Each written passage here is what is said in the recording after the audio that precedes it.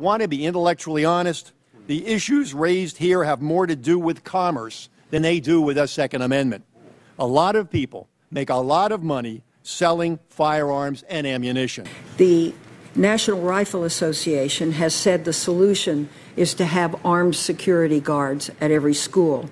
Certainly, every piece of security we engage in can be helpful, but it's, foolish to think that only security is what we need.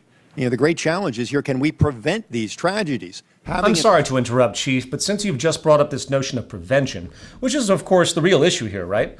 I'm curious when this conversation is going to move to more relevant social science.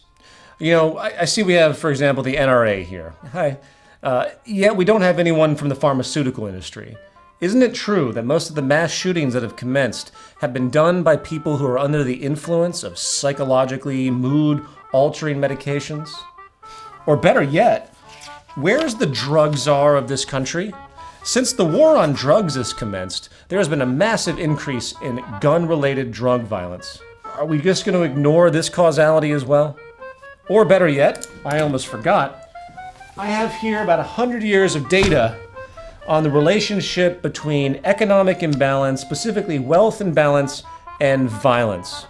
The stats have become very clear now that the gap between the rich and the poor creates more violence.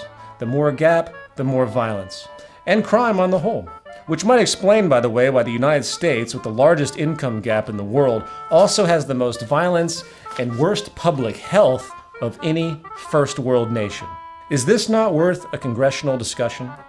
I mean, with all due respect, you people can't possibly be naive enough to think that the reduction of certain guns, as the left suggests, or the increase in armed security in public places, as the right suggests, is really going to have a long-term effect on such deeply rooted sociological problems, right?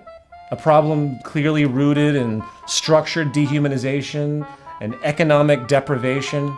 It's inherent to our social system. Is it not of some viable consideration to address this issue? No? Really?